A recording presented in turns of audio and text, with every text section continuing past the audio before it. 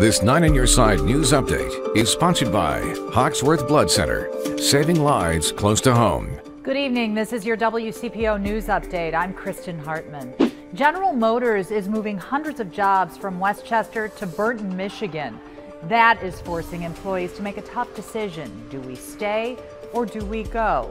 A GM spokesperson said they plan to roll out the rest of their plan soon and work out details for employees. There is some good news concerning jobs in Westchester. Kemba Credit Union says it is building its headquarters there. That will create 40 new jobs. The Ohio Elections Commission dismissed 2 of the 3 campaign finance complaints against the AFTAB Puraval campaign.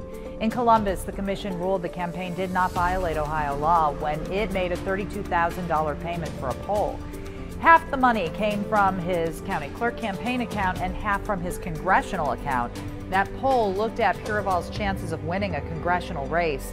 The campaign was also cleared of accusations of filing an improper campaign finance report.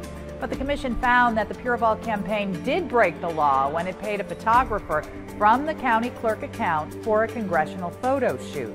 Puraval's former campaign manager says she paid for it on a cell phone app and used the wrong credit card.